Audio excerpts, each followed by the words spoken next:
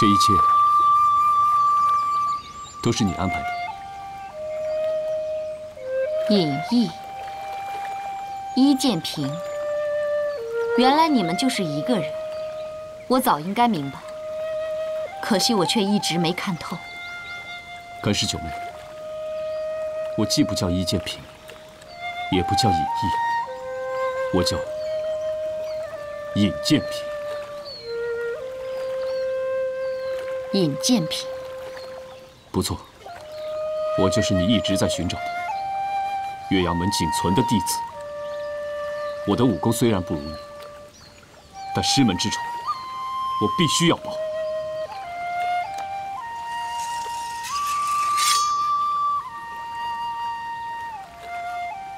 尹建平，我并不想与你为敌，但正如你所说。 我们之间别无选择。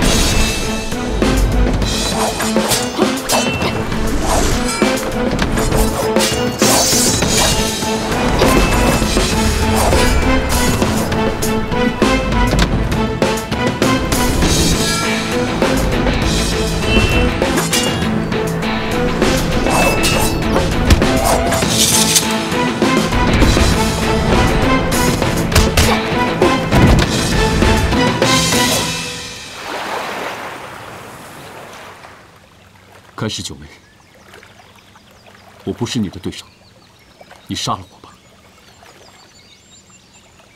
都说人之将死，其言也善。我有个问题，你要认真的回答我。只要我知道的，一定会告诉你。我想知道长相忆的来历。长相忆是一首古曲，相传是江南一个大户人家的家传之曲。家中有一独女，名叫苏凤箫。苏凤箫，我怎么才能找到她？她已经不在人世了。难道这首曲子的秘密已经没有人知道？苏凤箫还有一个儿子。他是谁？告诉我。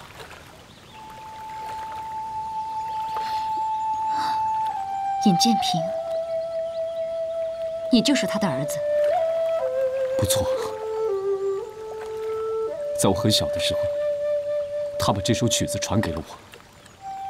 他临终前跟我说，家传祖曲不能失传。这个世上还有谁会这首曲子？还有一个女孩，她叫芳儿。如果她还活着，应该和你一般大。你这话什么意思？我总有一种感觉，你就是芳儿。不可能，你胡说！我不会被你这些谎话欺骗的。我没有骗你。当我第一次听到你吹奏长相忆的时候，我就想查明你的身份，所以我冒险靠近你。因为这个世界上没有任何一个人比我更想找到方儿。你找他干什么？我跟方儿时曾定下亲誓，如果他还活着的话，应该是我的未婚妻。你骗人！你说的这些谎话，就是为了让我不杀你。你休想再骗我！如果你把真话当作谎言，把真诚当成欺骗，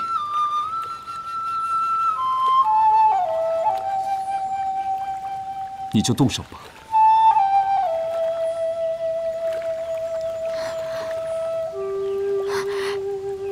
尹建平，你现在就走，走得远远的，再也不要让我见到你。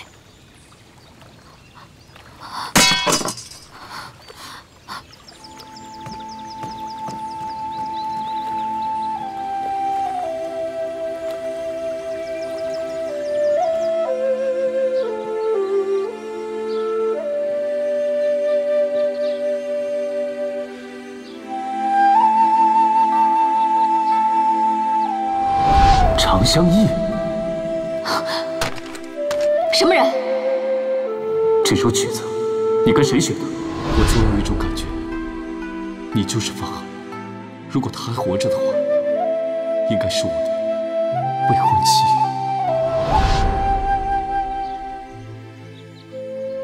你这个妖女、坏女人！哼，你怎么不去死啊？只有你死了，尹哥哥才会回到我的身边。不行，我要想个办法把他给杀了，这样尹哥哥才会回到我身边。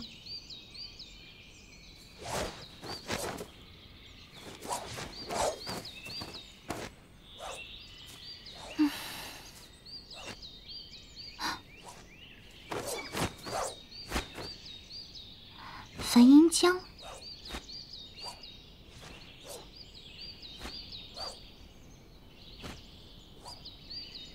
樊哥哥，兰心，兰心，你可算回来了！这几天都去哪儿了？你先别问我去哪儿了，我倒要问你，昨晚为什么不杀了干尸九妹？昨晚的事你也知道了，我略施小计就把干尸九妹打得落荒而逃。那个尹建平还吹嘘干尸九妹，还不让我乘胜追击。你说，你樊哥哥我，算不算这个世界上数一数二的大英雄？嗯？杀了干尸九妹，那才算得上英雄。哎，不急，如果干尸九妹再敢犯我银心岛，我定将她碎尸万段。我等不了了，我现在就要杀了她。现在不行了，他们在碧河山庄呢，我们杀不了他。啊！我去，我能杀他。哎，你可不能去。啊，你的武功不是他的对手，万一有什么闪失，那可怎么办呢？如果你肯把银心岛的镇店之宝借给我，我准能杀了他。什么镇店之宝啊？就是双丝千结网啊！你不是说任何兵器都奈何不了他吗？我就是要用双丝千结网活捉干尸九妹，然后我再杀了他。可是兰心，我真的是很担心你，我怕即使你拿到双丝千结网，也不是他的对手。你不是担心我，你是担心双丝千结网吧？好，咱们两个人的情谊就到此为止吧，告辞了。哎，兰心，我真的是担心你。至于什么双丝千结网，对于我来说，跟你相比，那根本一文不值嘛。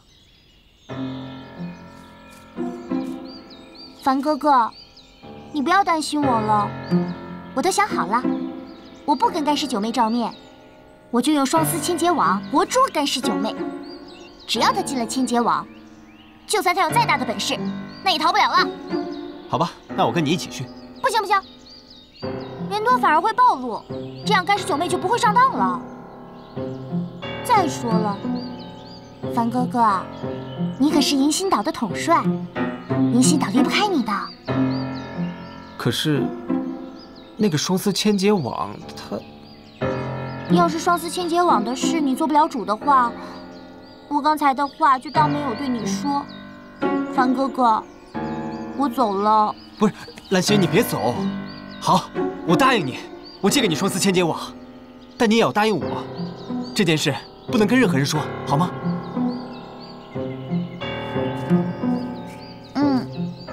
双丝千结网的事，就你和我知道。好，我带你去拿双丝千结网。走。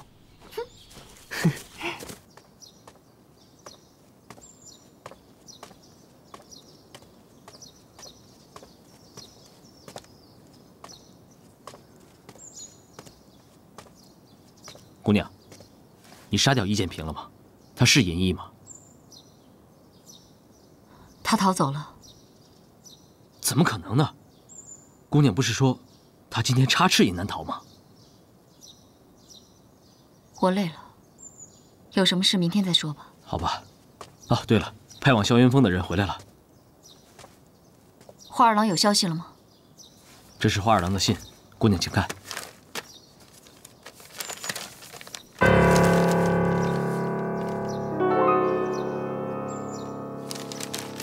我现在就去民权镇，这里的事你照料一下。姑娘劳了一天了，这点小事让属下去办吧。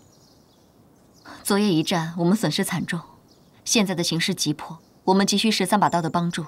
我必须马上见到花二郎。姑娘，花二郎这个人功夫不咋地，还妄自托大，姑娘亲自去实在是太抬举他了，还是让我去办吧。我知道你瞧不上他，但是我告诉你，要想攻打银星岛，必须13把刀相助。你看好家，我走了。是。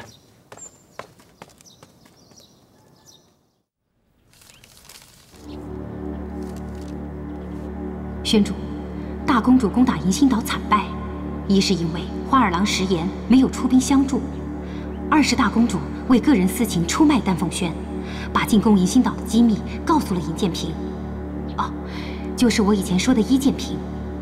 尹建平为银星岛报信，银星岛有了充分准备。大公主为个人私情出卖丹凤轩，应当严肃查处。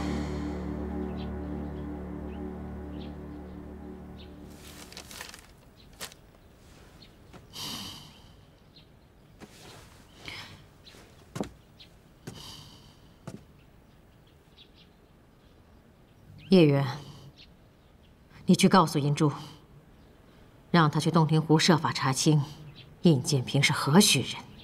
是。还有，通知大家明天离开虎木峰，去巢湖。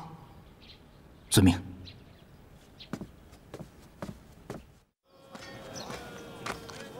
客官，坐下喝杯茶吧。好。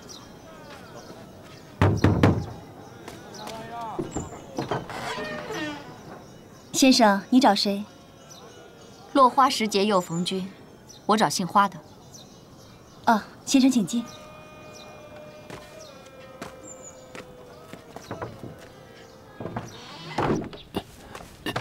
华兄，先躺着，别起来。干姑娘，我真的是没脸再见你了。胜败乃兵家常事。华兄不必放在心上，让我来看看你的伤如何。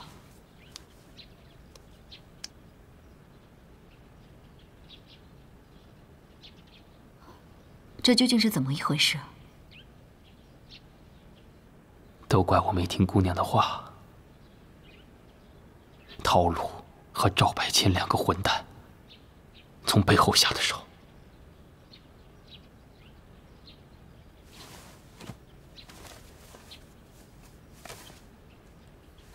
这个药是我们丹凤轩疗伤的灵药，你服用3次，你的内伤很快就会痊愈的。来，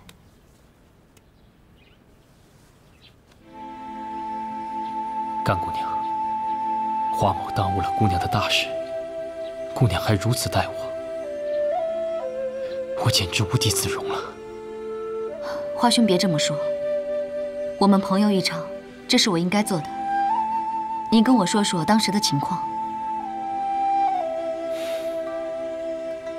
姑娘下山之后第3天，我便整顿好帮中的事务，挑选了几10名得力的兄弟，前往碧河山庄，与姑娘会合。走到半路上，遇到了我以前的一个相好。他说有人要杀他，哀求我把他送回家。可谁想到，这个臭娘们儿早就让陶鲁和赵白谦这帮人给收买了。他们设计好了陷阱，只等我入套。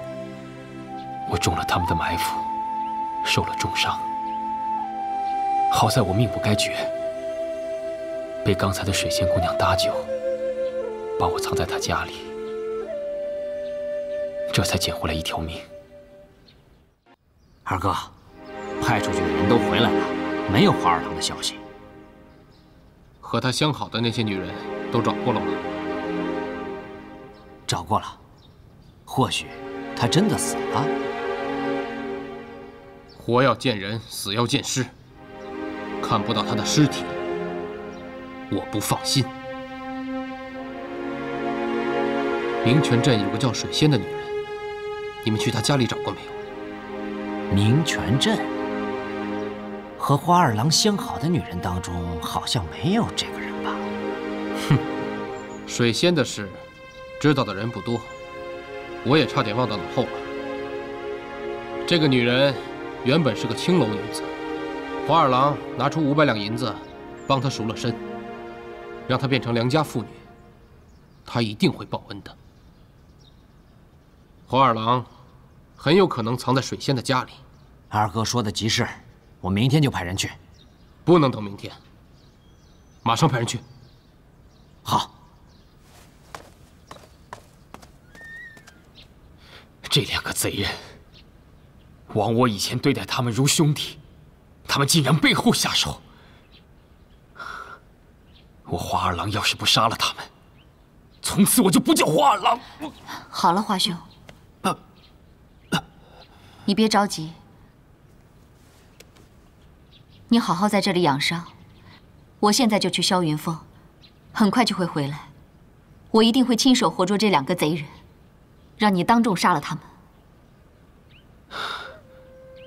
甘姑娘，待花某恩深义重，花某无以为报。花某这条命，从此就是甘姑娘的，水里来，火里去，任凭姑娘差遣。花某这一辈子，愿意永远跟从姑娘。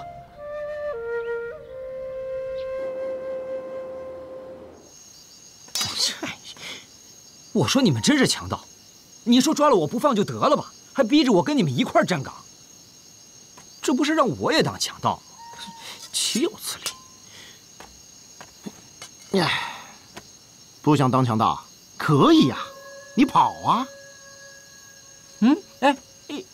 你以为我不敢跑啊？我就是因为我那本书《庄子》。哎，老五，要不你帮我把那本书偷回来吧？偷回来？哎，我给你5000银子。多少？5000银子。5000银子？啊？呸！做梦吧你！不是，你也不去打听打听，5000银子就想贿赂你五爷？5两还差不多。5两也太多了吧？我根本你这嘘啊，小声小声啊！走走走！来人了。谁呀？来呀，快点！过来，藏好啊！别说话。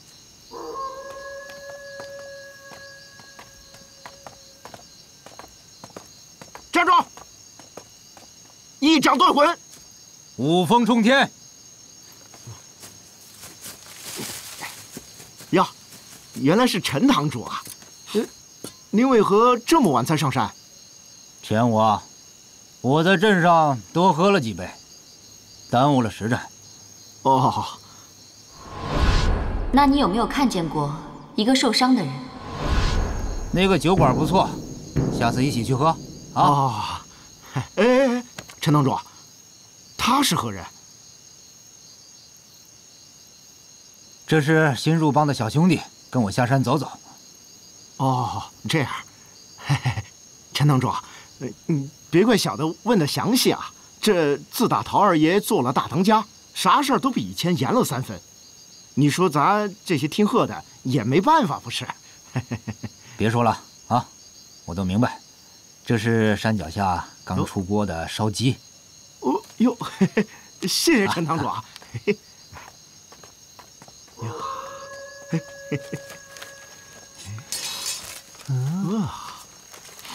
他做，真香。谁啊？没有，一个熟人。你是说刚才那个新来的？哎，对了，钱武啊，你替我在这站会儿哨，我去找那个熟人去。哎，等会儿，你是不是想跑啊？哎呦，我跑什么呀？我书还没拿着呢，我真是找那个熟人去。哎，对了，他身上肯定有钱，到时候我跟他借5两银子，马上就给你啊！哎，现在涨了10两，你这个钱武，好，10两就10两。哎，那咱们可说好了，明晨一早咱们就在这儿，一手交钱，一手交货，不见不散。嗯，切，哼，哎呀。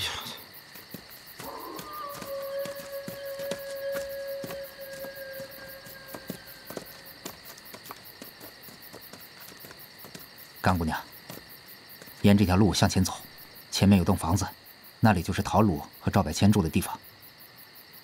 好，你去联络花当家的旧部，这2个贼人交给我。那1个时辰之后，我们在这里会合。嗯。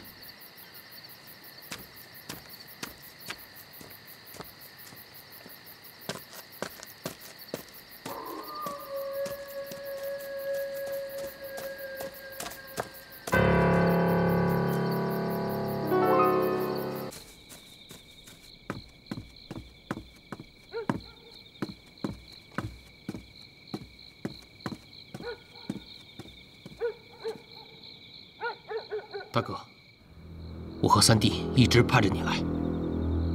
13把刀如今虽然已经握在我们手里，但华二郎的尸体至今还没有找到。如果他没死，那可真是后患无穷啊！还有他那些死党，随时都有可能叛乱，所以，我和三弟想带着13把刀，尽早去投奔大哥。二哥说的对，此地不宜久留，花二郎的死党太多，要是闹起来，我们不好收拾。我和二哥都想早点去投奔大哥。我也想尽早和你们会合，弟兄们在一起才好做大事。不过在这之前，有一件更重要的事，交给你们去做。请大哥明示。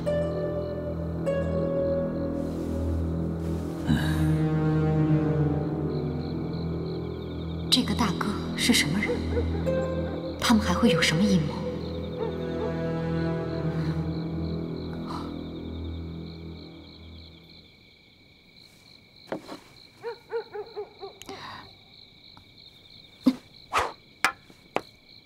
谁？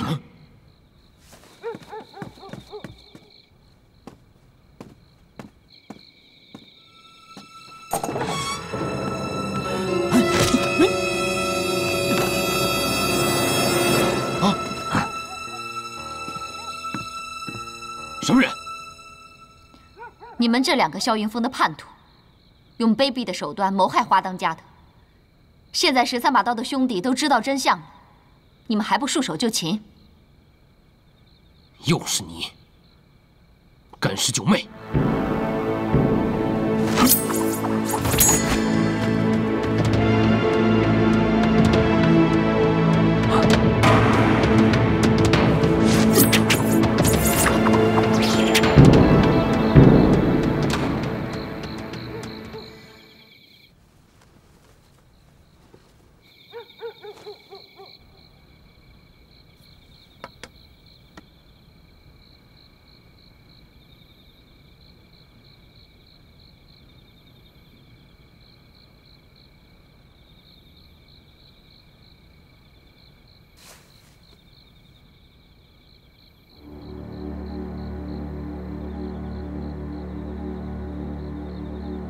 真好眼熟。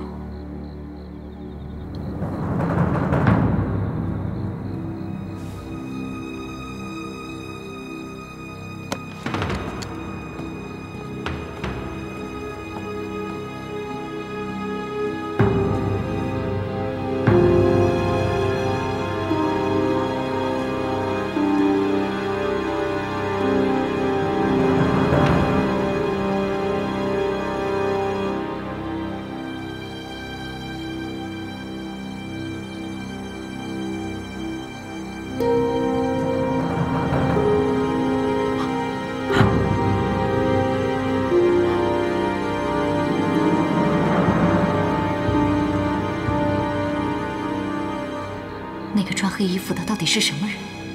他们又藏在哪里呢？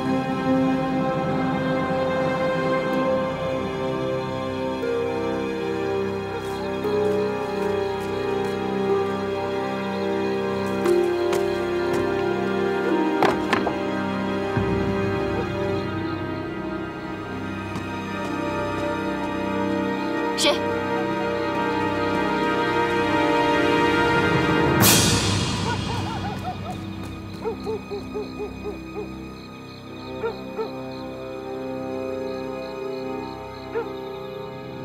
屋外有他们的人，先把赵百千弄走。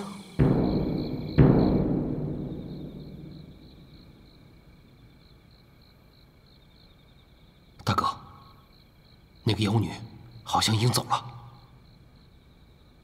不会，她不会这么快离开。我刚才听到她喊了一声“谁”，应该是有什么人把她给引开了。再等等。花当家的有令，陶鲁和赵百千设下陷阱，花当家的险些丧命，幸得甘姑娘相助，才逃过一劫。上场！上场！上场！上场！百千！上场！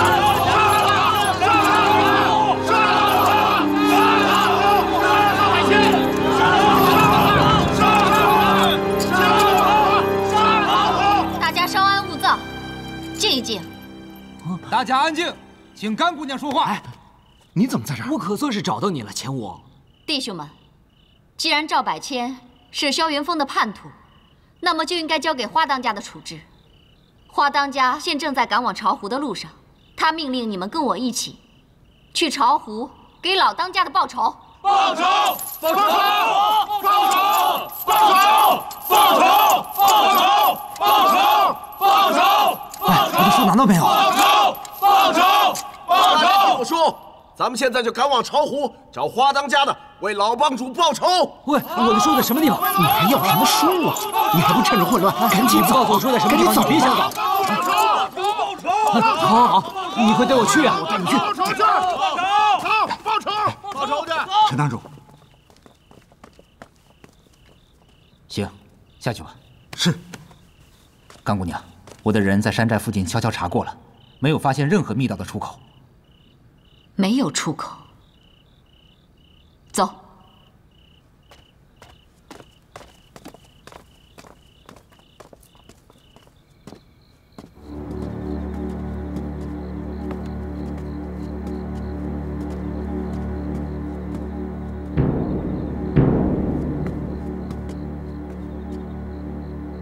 都怪我疏忽，让他们给跑了。他们逃得了初一，逃不过15，一定会抓住他们的。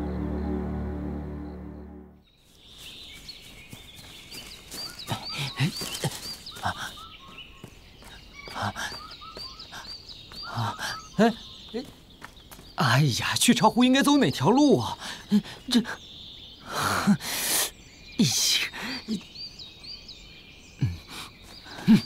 这个卑鄙小人！小人啊，他骂谁啊？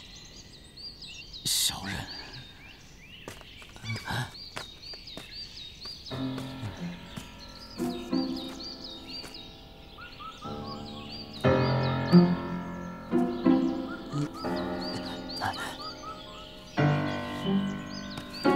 哎，刚才是你在骂人吗？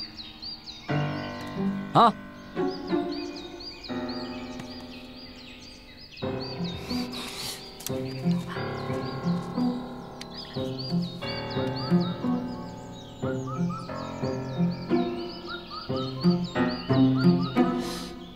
奇怪，这个人的内伤怎么跟我徒弟这么像？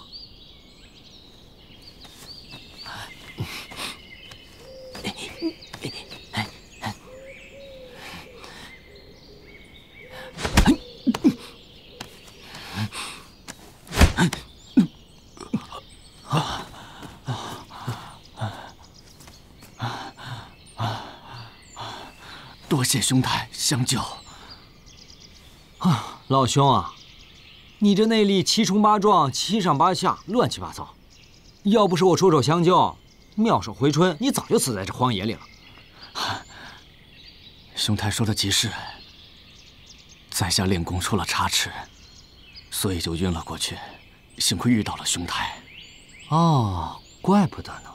哎，我教你个法门，以后啊，不要再舞刀弄剑了，那有什么好的？你好好的静静调养一阵，多读读《庄子》，我保你的内力能恢复个7、8成。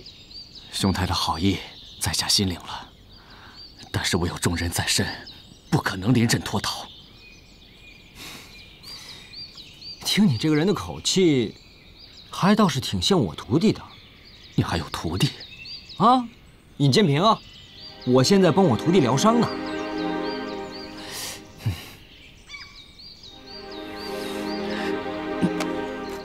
哎，你干什么去啊？在下还有要事在身，先走一步了。喂，我话还没说完呢。哎，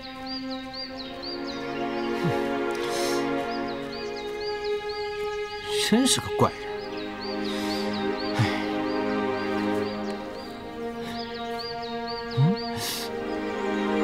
肯定是那个怪人的。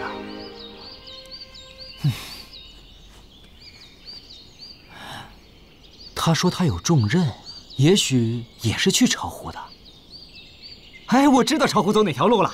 嘿，哎，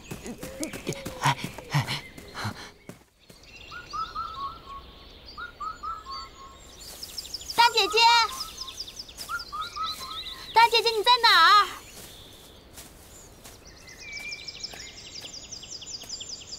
大姐姐。西月妹妹啊，姐姐在这儿呢。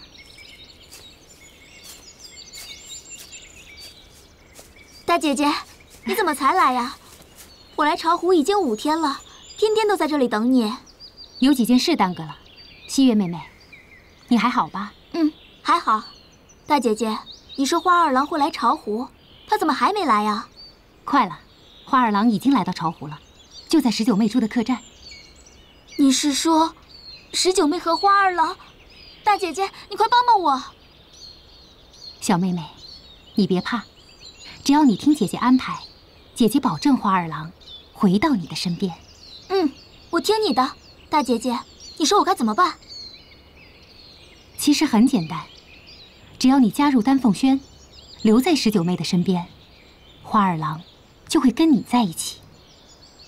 不行，我是东宗弟子，怎么能加入丹凤轩那种邪魔帮派？再说，我和那个狐狸精势不两立，让我留在他身边，大姐姐，这比让我死还难受。小妹妹，你听说过卧薪尝胆的故事吗？嗯，听说过，我娘给我讲过。大姐姐，你是说让我留在19妹身边，卧薪尝胆，杀了她？不是让你杀了她，你也杀不了她，是为了夺回你的心上人。大姐姐，你能说的再详细一点吗？我花二郎这次大难不死，多亏了甘姑娘。哎，花当家的，我来扶你。不用不用，你接着说。花当家的，那甘姑娘不但武艺超群，智谋也十分了得。她略施小计，用了不到2个时辰，萧云峰那些跟随陶鲁和赵百千的人，就全都回心转意了，又回到咱们这边。这帮叛徒，即便他们回心转意，我也绝不会饶了他们。哎，当家的，你可千万别这样，现在正是用人之际。再说，甘姑娘已经答应他们，既往不咎了。什么？大概是甘姑娘来了。郎，喜悦，你怎么来了？你伤到哪儿了？赶紧让我看看。哎呀，我没事儿。喜悦，我这里有正事儿，一时顾不上你，你先回霄云镇等我啊。我不，你，我既然来了就不会走。你身上有伤，我要留下来照顾你。喜悦，你怎么还是小孩子脾气？你要是再任性不听话，你可别怪我对你不客气。哼，你，花兄。啊，甘姑娘，你是要对谁不客气啊？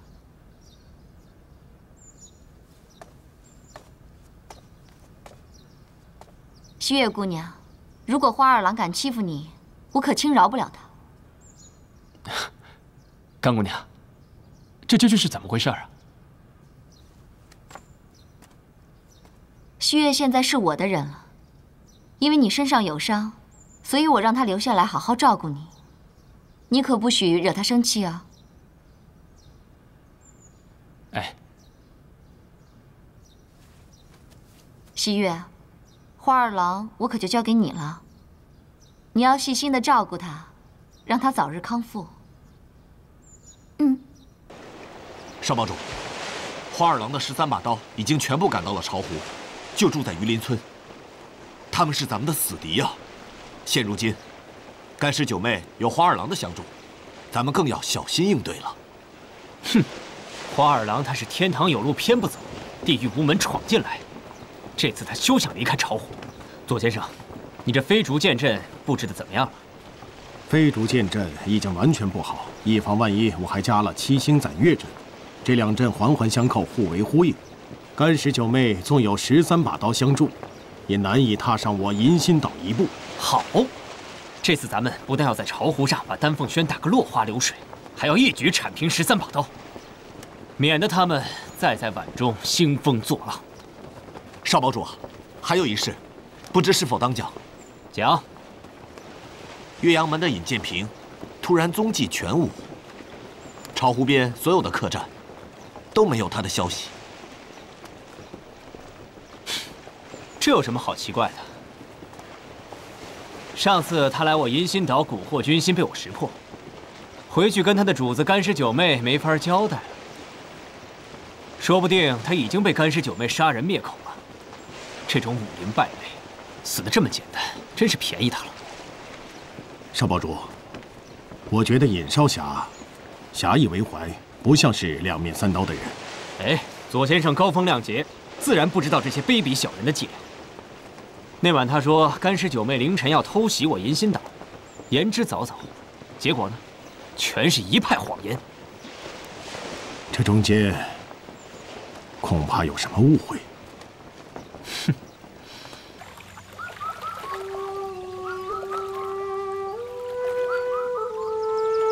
樊家父子为什么不相信我？难道我哪里做错了吗？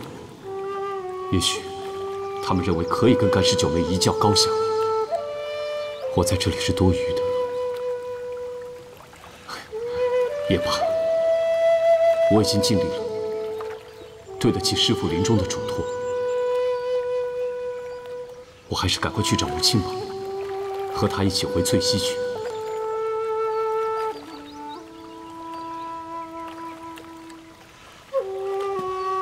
不过，我真要是这么走了，师父在天之灵会怎么看我？毕竟樊伯伯是师父唯一活着的兄弟，可是我怎么才能叫他相信我呢？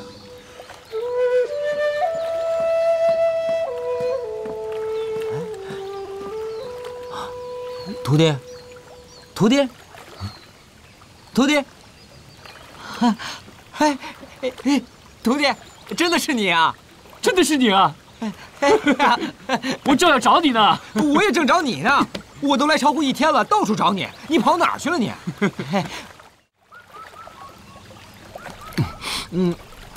徒弟，我跟你说吧，这次要不是师傅机智过人，咱俩早就见不着面了。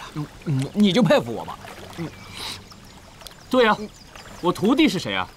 大名鼎鼎的吴庆，是不是啊？师傅教的好吗？谁是你的徒弟？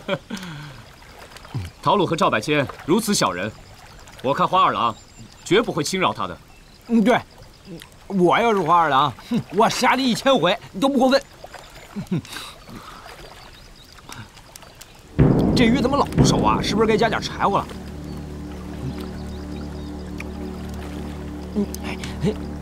哎，你听见了没有啊，徒弟？哎，吴庆，这个东西你哪儿弄的啊？嗨，你别提了，一个怪人的。他长什么样？他呀，身高8尺，年纪约莫28、9，就是一个叫花子，穿得破破烂烂的，不说话可有模有样的，脾气不好，暴躁。你可知道这个人叫什么名字？他只跟我说，他有什么仇要报。我告诉你啊，要不是你师傅我拔刀相助，他早就上西天了。他受内伤了。他用什么兵器？好像是一把破剑吧。我也没注意。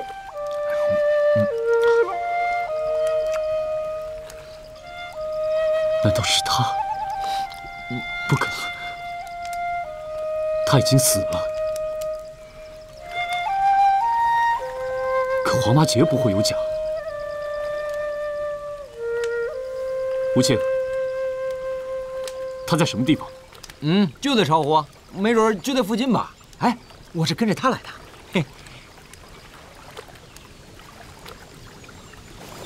我要找这个人。你不是说好跟我一起回翠溪见我娘吗？怎么又出尔反尔啊？先别着急吃了，快跟我走吧。尹建平，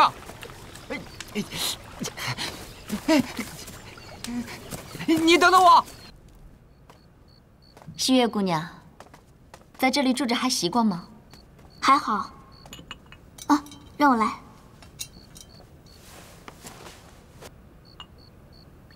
西月姑娘，我知道你是为了花二郎才加入丹凤轩的。我向你保证，以后花二郎不会再对你有二心了。谢谢姑娘。坐。甘姑娘，我有一事不明，可以问你吗？既然你跟了我，我们就是姐妹了。无论有什么事情，尽管问好了。我想知道，你为什么要收留我？因为你对花二郎一片痴心，我羡慕你啊。羡慕我？你可以为自己喜欢的人不顾一切。我不如你，所以希望看着你和花二郎能够幸福美满，结成良缘。甘姑娘，以前都是我不对，你待我这么好，西月很惭愧。以后你好好为我做事，我不会亏待你的。你放心，姑娘，我一定全心为姑娘做事。西月，我在丹凤轩从来没有妹妹，以后我就把你当成妹妹，我们就以姐妹相称，好吗？好啊，姐姐。什么人？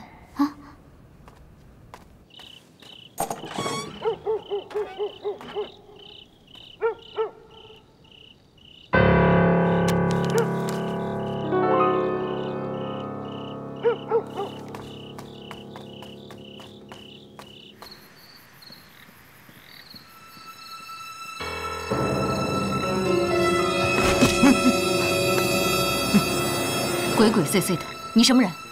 姑娘，饶命啊！这封信谁交给你的？是一位年轻公子，他让我交给姑娘。他在哪里？他把信留下就走了。他长什么样子？戴了个斗笠，这相貌看不清楚啊。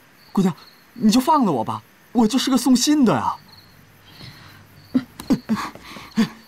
姐姐，发生什么事了？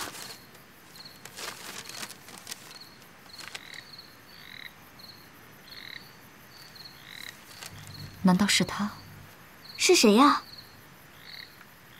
西月妹妹，我还有事要出去一趟，你先回去休息。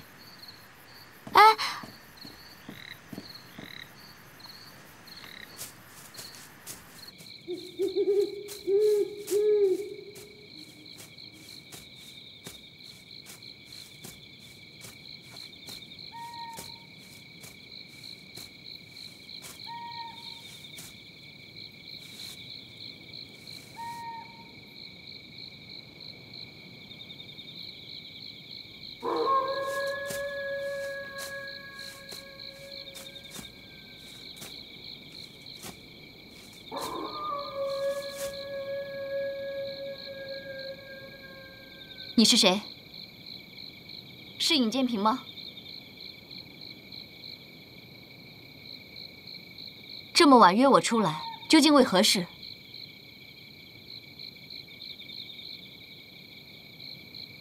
为什么不说话？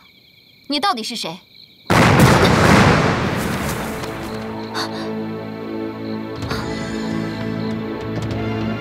你用诡计来害我，算什么英雄？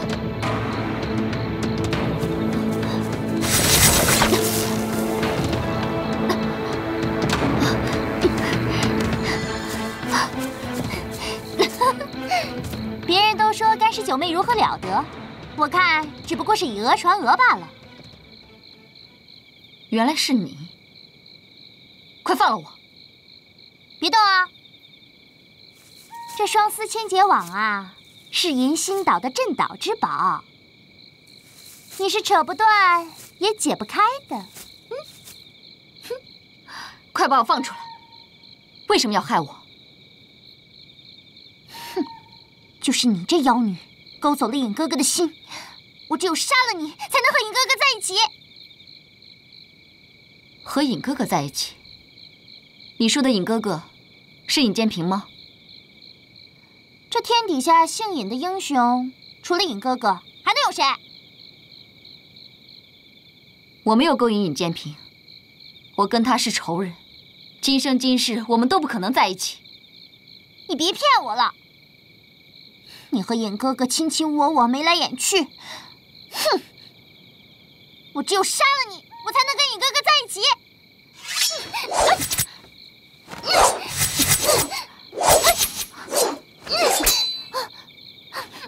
你放开我的剑！快把网子解开，不然我要了你的命！就不解，我就不解！你以为你不解开，我就出不来了吗？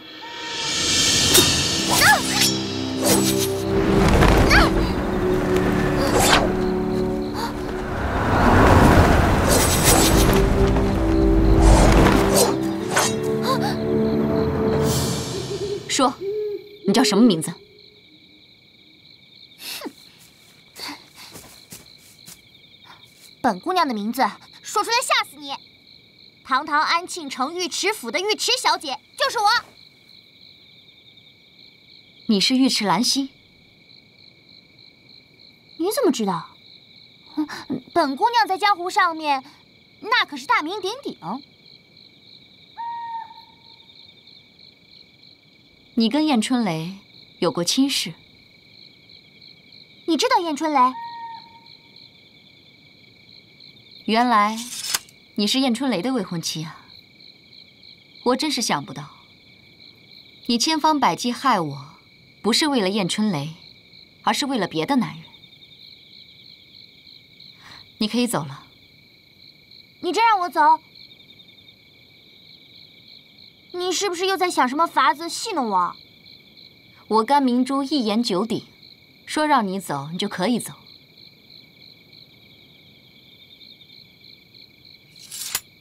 我走了，我真走了。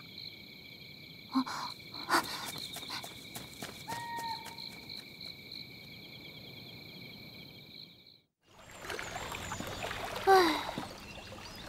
我把双丝千结网弄丢了，怎么跟樊英江交代啊？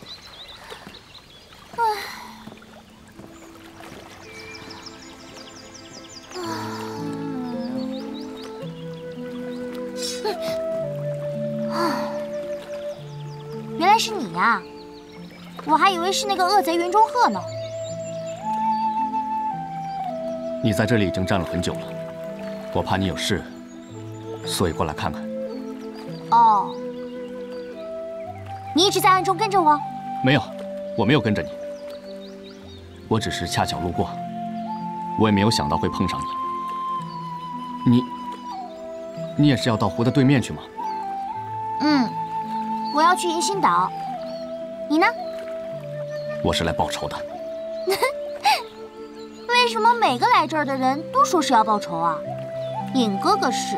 你是，樊英江和樊伯伯也是，就连那恶贼云中鹤他掠了我，也说是要报仇。我叫玉池兰心，你还没有告诉我你叫什么名字呢？我姓安，叫安若田。安若田。我上次见你的时候，我还以为你是一个疯子呢。其实啊，你不发怒的时候也是很好的一个人嘛。哦，安若田，我还有事，我先走了，咱们后会有期吧。告辞了。玉池姑娘，你说云中鹤把你掠走了，他欺负过你吗？云中鹤那个恶贼，他想要欺负我，道行还浅着呢。你看我现在不是好好的吗？我走了啊。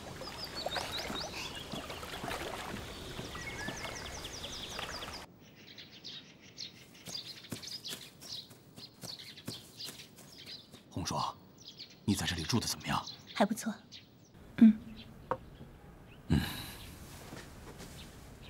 樊郎，听说干尸九妹又要攻打银心岛了。你听谁说的？外面的兄弟们议论，我在屋子里听到的。你看，我能为你做些什么？你在屋子里好好待着，就是对我最大的帮助了。樊仲秀，我都来了这么长时间了，你整天让我在屋子里待着，你这是看不起我。我苗红霜那也是武当东宗掌门苗远松的妹妹，武功不比陆豪他们弱。红霜，我不是那个意思。阴心岛有左先生坐镇，不必担心。还是那句话，在你我正式结为夫妻之前，你在这里不宜露面。你这不是把我当笼子里的鸟吗？我不干，我非出去不可。哎，红霜，咱不是说好了吗？为了武当东宗的声誉，为了你我能早日成亲，你就再忍一忍。好了，我还有事，我要去凌风阁了。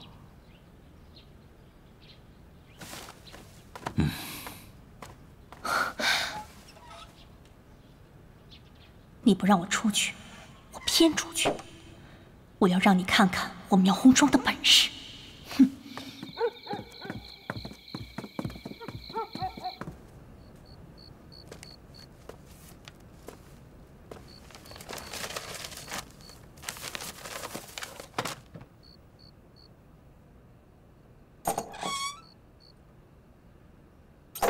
二郎，该喝药了。你先放那吧。你再不喝，药就凉了。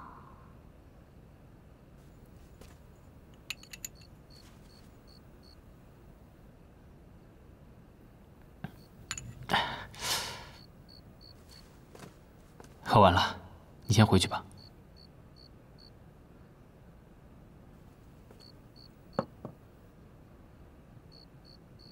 二郎，你看今天月色很好，要不然我们出去走走吧。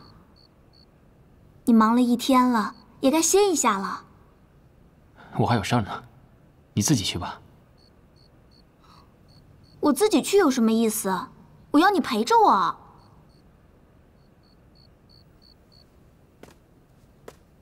西月，我已经答应甘姑娘，今天晚上一定要拿出进攻银星岛的部署来。如果我完不成的话，不但丹凤轩的人会笑话我，我也会失去信誉的。那以后，我花二郎如何在江湖上立足啊？你什么时候答应他的？我怎么不知道？我一来就答应了，我是怕你多心，所以就没告诉你。西月，只要你心情好，玩得好，那我心里就高兴，伤也就好得快。这比什么灵丹妙药都管用。就你嘴甜。好了，咱俩就不要这么卿卿我我的了，要不然的话，说到天亮也说不完。我今晚还要制定部署，你先回碧河山庄等我。西月，以后咱们的日子还长着呢，啊？那好吧，你也别太辛苦了。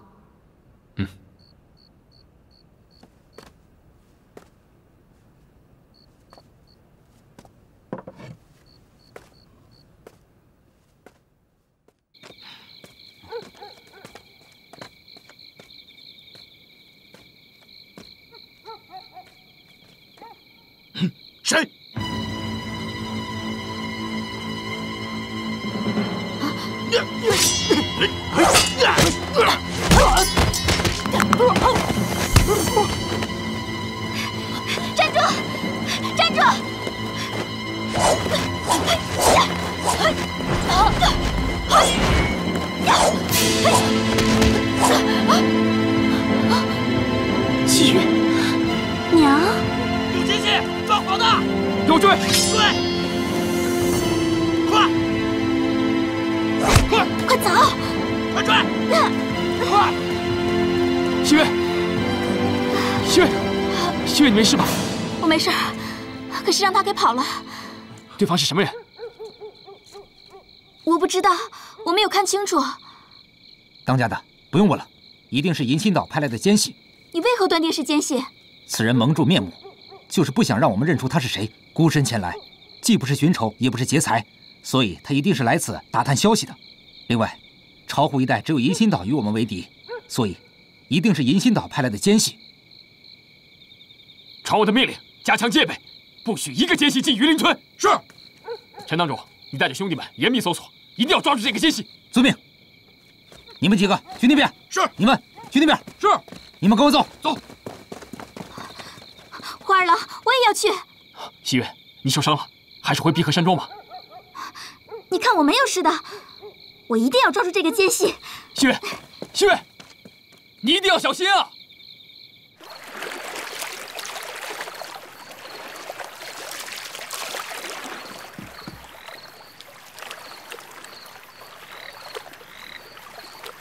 我娘一定是去银心岛了，不行，我要去找我娘。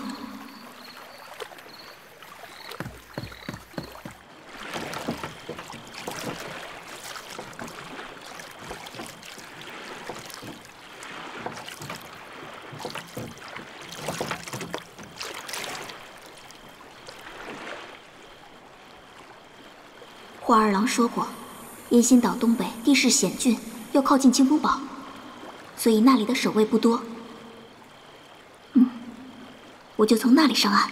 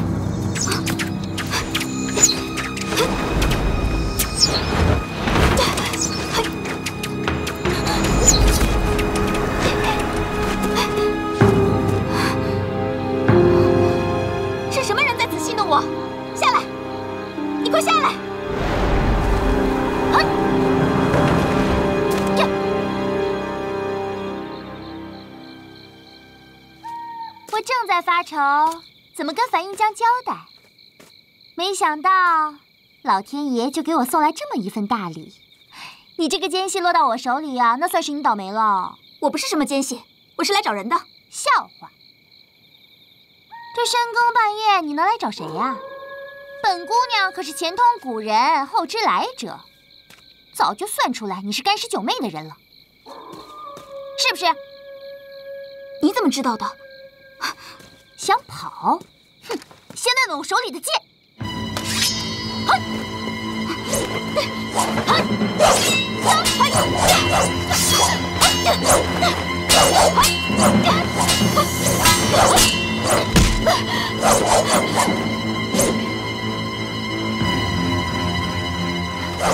樊哥哥，还不快来帮我！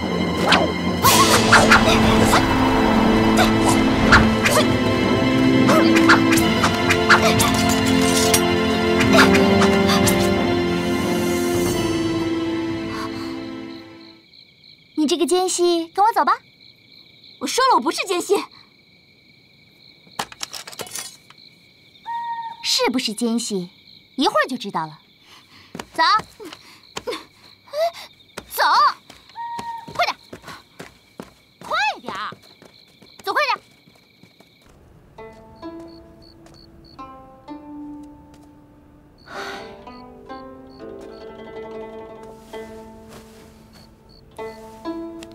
西月怎么会出现在巢湖？他又为何和13把刀的人混到了一起呢？这个孩子不会是……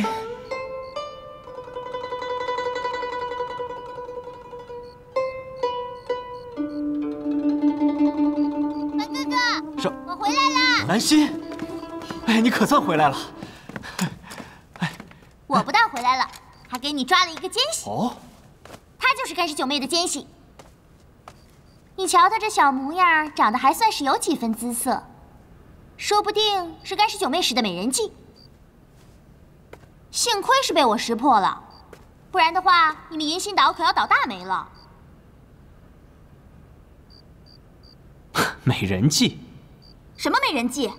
我才不是奸细呢，我是来找人的。你找谁？苗红霜，她是我娘，她是不是在你们银星岛？我们银星岛从来没有一个叫苗红霜的人。姑娘，你还是老实交代吧，你究竟是谁？干氏九妹派你来，到底是什么目的？说，我不是干氏九妹的人，我真的是来找我娘的。我娘肯定在这里，我看见她往这边来的。除了银星岛，她没有别的去处。喂，我说你个奸细！如果你赶快说出干氏九妹派你来的目的，我还可以在樊哥哥面前替你求情。不然的话，你可是死路一条哦。兰心妹妹说的正是，姑娘，你还是老实招了吧，我饶你不死。你们就是杀了我，我还是那句话，我是来找娘的。那好，明天一早就杀了你，拿你的血来祭我的帅旗，然后再把你丢到巢湖去喂鱼，干尸九妹的手下看看助纣为虐的下场。来人，把他关进地牢。樊银娇，我是武当东宗弟子，你敢杀了我，就是与东宗为敌。哼，真好笑！你不承认你是干尸九妹的奸细就算了，他居然还说自己是东宗弟子。带下去。樊银娇，是你简直是糊涂透顶！你听信谗言，刚愎自用，早晚被干尸九妹杀死的。樊哥哥，为了抓这个奸细，我可是九死一生啊！你没受伤吧，兰心妹妹？没事没事，幸好是双丝千结网救了我，保住了一条小命。不过，为了抓住这个奸细，我不小心把双丝千结网掉进巢湖里，找不到了。啊！樊哥哥，我弄丢了你的宝贝，你不会生气吧？兰心妹妹，宝贝丢了，我心里是挺难过的。可是，即使再宝贵的东西，跟你的生命比起来，那就不算什么了。樊哥哥，你放心，我一定会把你的宝贝找回来，还给你的。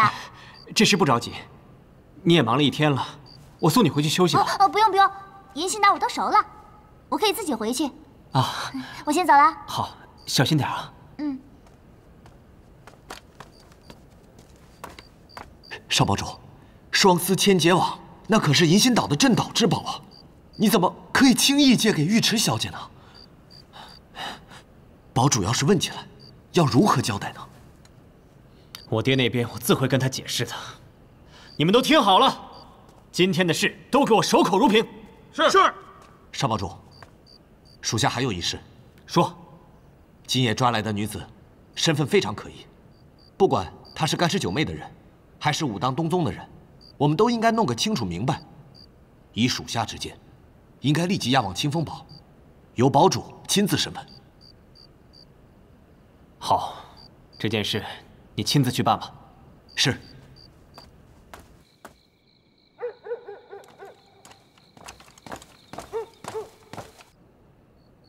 红霜，你在吗？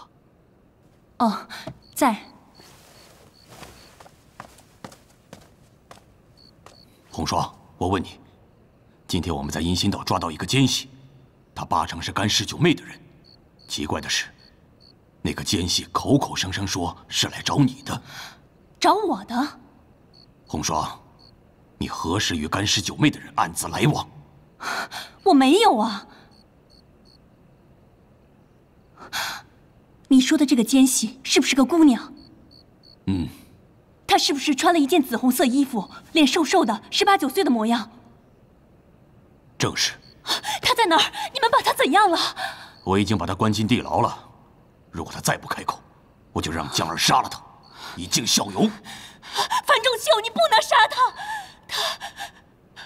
她是你女儿。你说什么？她是我的女儿。她叫西月，是你的血脉。她从来都没有见过自己的父亲。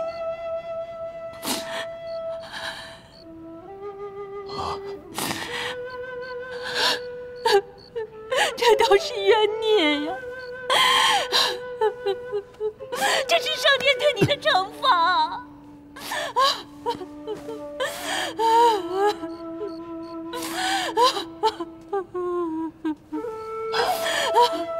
红霜，你放心，如果她真是我的女儿，没有我的命令，谁也不敢动她一根指头。樊老，我一直想告诉你西月的身世，但是一直没有合适的机会。如今西月来了，你们父女终于可以相认了。这么多年，我疼她爱她，但是我没有能够好好的管教她。没想到我一离开东宗，她居然和干尸九妹这样的妖女混迹在一起。这是我的过错，也是你当爹的过错。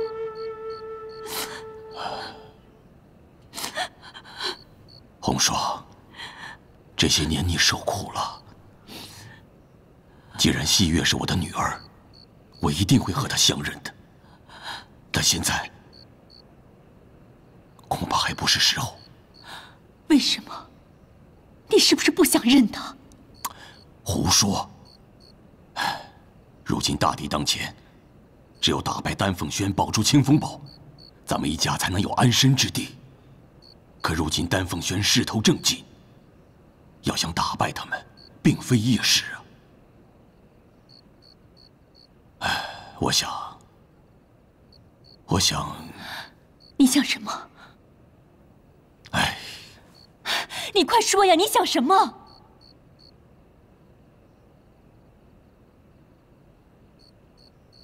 我想，既然西月已经和干氏九妹他们混在一起，我们不如将计就计，在他们内部安插我们的耳目。你叫西月连夜回去，做我们的侧影，伺机而动。不行，我不能让我们的女儿冒这样的风险。红霜，我也舍不得让女儿冒这样的风险呐。我和你一样心疼西月，但是为了清风堡的安危，为了替中原武林除害，我们只有险中求胜啊。我可以冒险，你也可以冒险，我们的女儿不能冒险。她才19岁，她的日子才刚刚开始。红霜，我会派人暗中保护西月，她不会有事的。没人能保护她。你说过，干氏九妹武功高强，杀人如麻，她会杀了西月的。西月是个女孩子，干氏九妹不会杀她的。干氏九妹要杀的是水红苕的仇人，其他人她一个都没杀过。只要干氏九妹不知道西月是我的女儿，她就会把西月当做自己的姐妹，西月不会有事的。啊？不行，万一十九妹知道了呢？你不说，我不说，没人会知道。干氏九妹要杀的人是我，西月做内应也是为了保护我。红霜，如果我被他们杀了，我们这个家不就完了吗？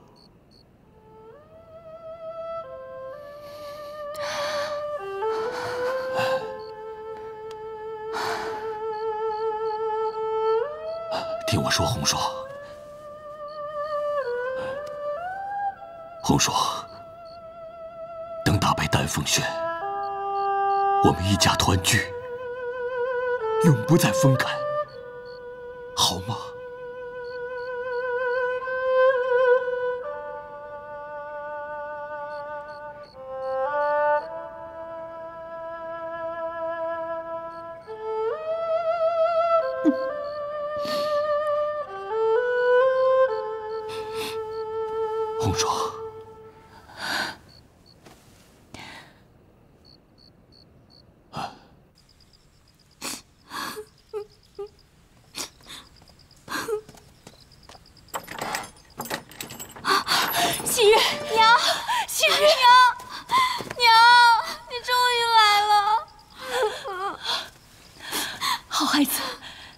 怎么到这儿来的？娘，我想你，所以出来找你。可没想到在霄云峰。喜悦，别哭了，来，有什么委屈跟娘说。啊，娘，咱们走，咱们回家吧。我想你，舅舅也想你，大家都想你。娘也想回去，娘有好多话想跟你说，可是娘现在不能回去，你也不能回去。为什么？难道你不要我们了？你不想东宗的那些人吗？娘想他们呢，但是娘现在有很重要的事情要做，做完了娘才能回家。娘，你有什么事，女儿去帮你做。娘有个仇人，叫水红烧。水红烧，他是丹凤轩的轩主，干尸九妹的师傅。就是他，他想杀死娘的亲人，杀死许多武林豪杰。他要杀娘的亲人，那我们赶紧回家，叫舅舅带着东宗的人来杀水红烧。你舅舅和清风堡素不来往，他不会来的，而且时间也来不及了。水红烧很快就要杀到巢湖，这场杀戮马上就要降临了。那怎么办？别说水红烧，他徒弟干尸九妹就无人能比，清风堡和银心岛都不是他们的对手。得道多助，失道寡助。现在中原许多武林豪杰都到了清风堡，只要大家众志成城，丹凤轩嚣张不了几天了。那娘的意思是让我留在清风堡？喜悦，娘希望你回到干尸九妹身边。娘不是说丹凤轩是我们的敌人吗？为什么还要我回去？古人云，知己知彼，百战百胜。娘希望你回到十九妹身边，及时告诉我丹凤轩的消息。娘，我来找你就是想帮你。娘，你说，你叫女儿怎么去做？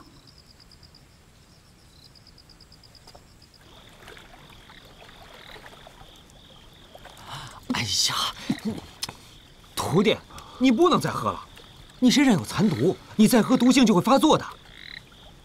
发作如何？死又如何？我看着身边的人一个一个的死去，现在银心岛的人也不相信我了。我活着还有什么用呢？哎！哎呀，徒弟，你这么说就不对了。哎，庄子曾经说过：“其生若浮，其死若休，不思虑，不预谋。”哎，银心岛不信任你，哎，那咱们俩就一块离开这儿走了就是了。吴兄，我真的很想和你去一个没有纷争的地方，但是我现在还不能离开这里，我还要找我的义兄。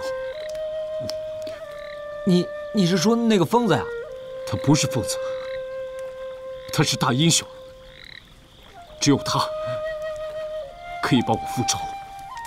徒弟，你是不是真喝多了？他是一个疯子，怎么能帮你报仇呢？人生在世，世事难料。我真没想到我的义兄会变成这样。我也万万没有想到，我日夜期盼的，我时时寻找的，真的就会是他吗？唉，你不知道，有的时候仇人竟然会是……上天怎么会这么安排呢？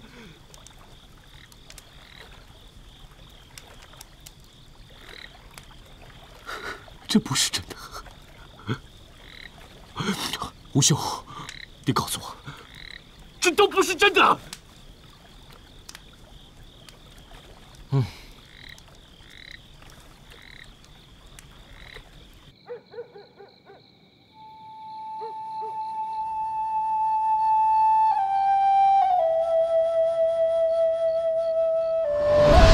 相忆。什么人？这首曲子，你跟谁学的？你是谁？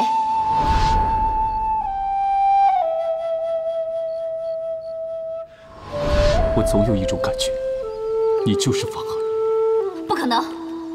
尹建平，你现在就走，走得远远的，再也不要让我见到你。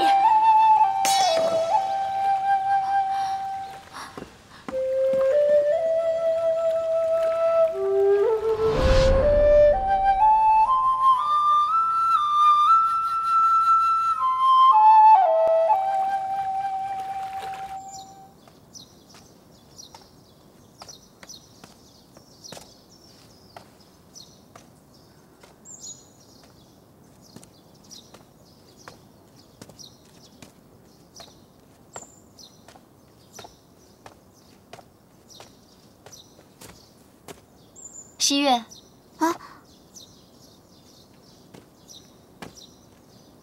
昨晚没见到你，你去哪儿了？我去。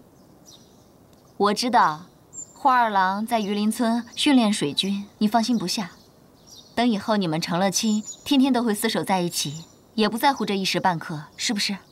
干姑娘说的极是。不过昨天晚上。 我没有和花二郎在一起，我是和陈堂主他们一起去搜查密探。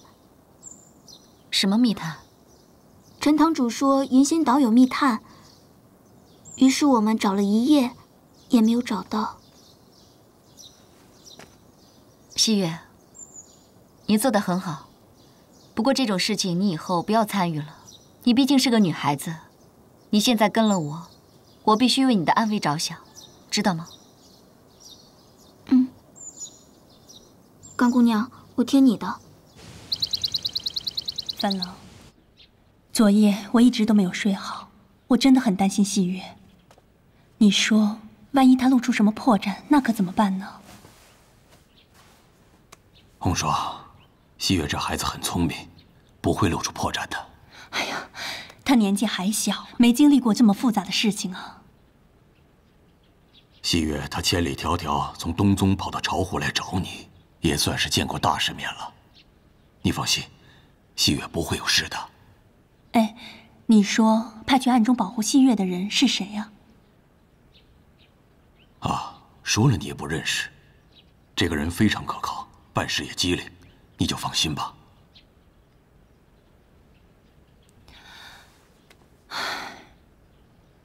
但愿细月一切都好。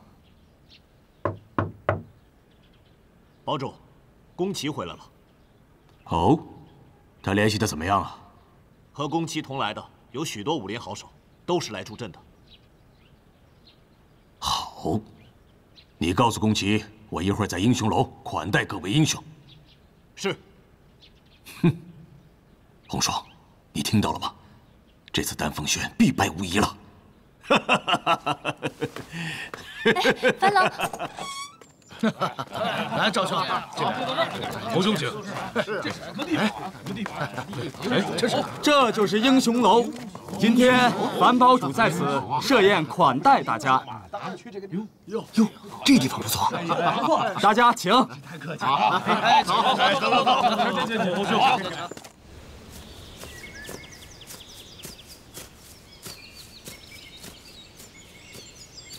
属下拜见二公主。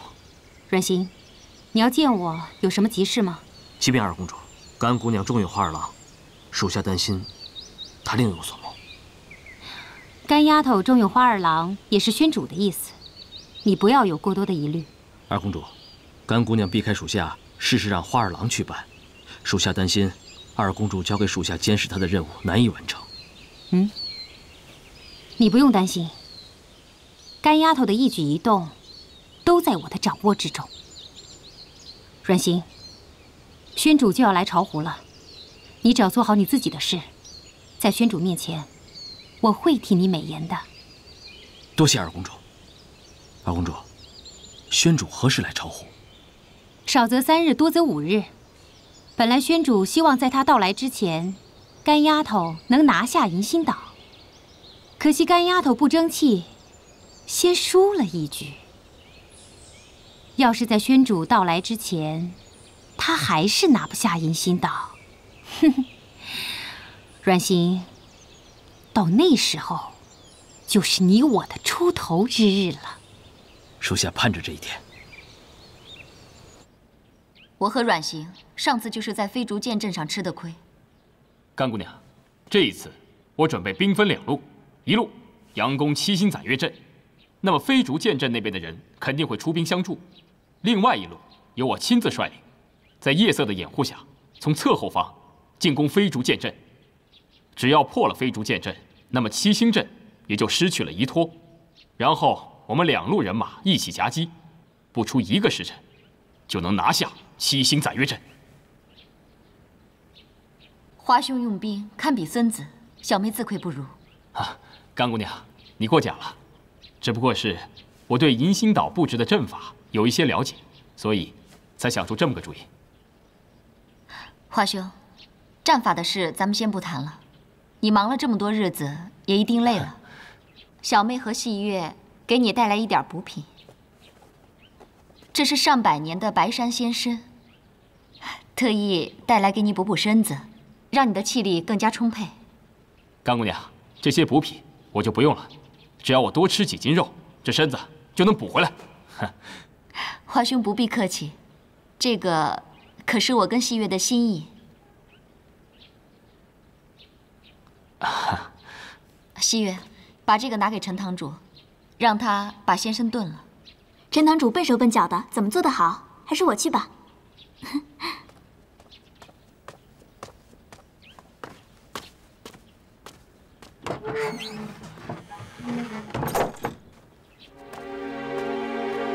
花兄，我有重要的事情跟你说。姑娘，请讲。前2天我遇到了一个姑娘，她险些要了我的性命。什么？姑娘，你没事吧？虽然她没有杀成我，但是她的启发让我想到了一个获胜的方法。什么方法？这是飞竹剑阵，这是七星攒月阵，2阵相连，就像在巢湖当中布下了一张大网。干尸九妹的船队只要进入我们的水阵，必将被困在巢湖之中。即便有少量兵马侥幸逃脱，登岸进攻，在这里，我也布下了重兵，其中有数十名飞羽神弓手，到时候定叫他们有来无回。左先生，在这儿还有这几处也要严加防范。干尸九妹这妖女诡计多端，说不定她会舍近求远，取道从这里上岸。我们一定要严密防守。少堡主放心，这些地方我也布下了阵法，虚虚实实，实实虚虚，整个银心岛就像一张天罗地网。另外，堡主邀请的各路武林豪杰也前来银心岛助威，这一回我们是万无一失。好，太好了！上次没有捉到干尸九妹，这一次咱们撒下这张大网，只要干尸九妹赶来，一定叫她有来无回。甘姑娘，你这个想法真是太好了，比我的声东击西要高明千百倍啊！高明谈不上，只不过是一个小小的计谋。姑娘，这怎么能是小小的计谋呢？如果这一计用得好，那银星岛必是囊中之物。甘姑娘，你不但武功非凡，智慧也是无人能比。二郎佩服。花兄过奖了。我们要想取胜，还得处处小心。这银星岛一仗，不但引起了武林各大门派的关注，就连丹凤轩也有好多只眼睛在盯着我。花兄，我们2个人的命，可都拴在这一战之上。甘姑娘，你放心，我花二郎就是拼上这条性命，也要拿下银星岛。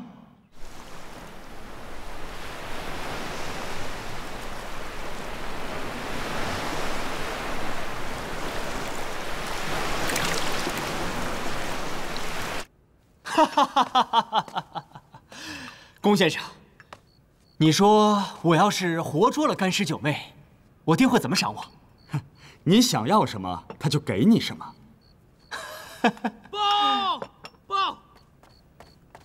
报告少堡主，湖面上发现干尸九妹的船队，共有1艘大船、9艘小船。哼，他终于来了。左先生，能不能活捉干尸九妹，今晚就看你的了。点亮星宿灯，传令水阵，全岛待命。是。走，咱们去观水台看一看。嗯。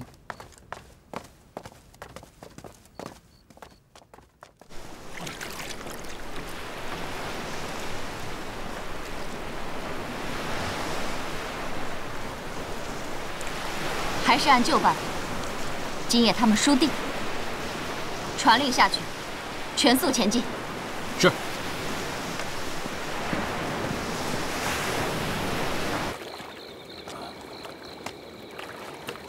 怎么会是这样？左先生，发生什么事了吗？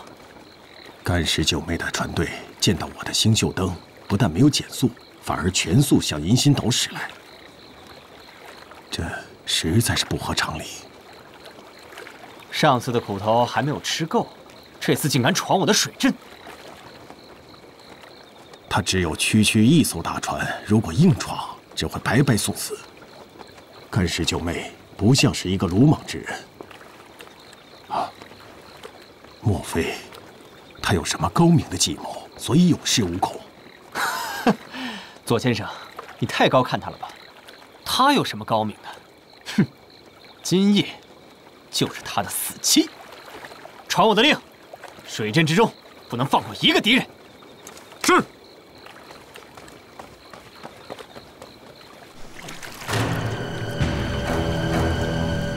传令花二郎，依计谋行事。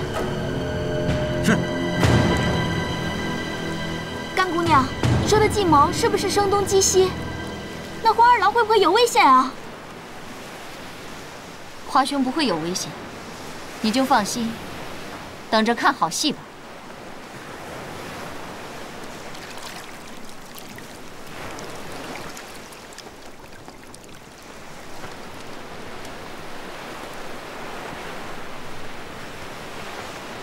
姑娘，你看，那是什么？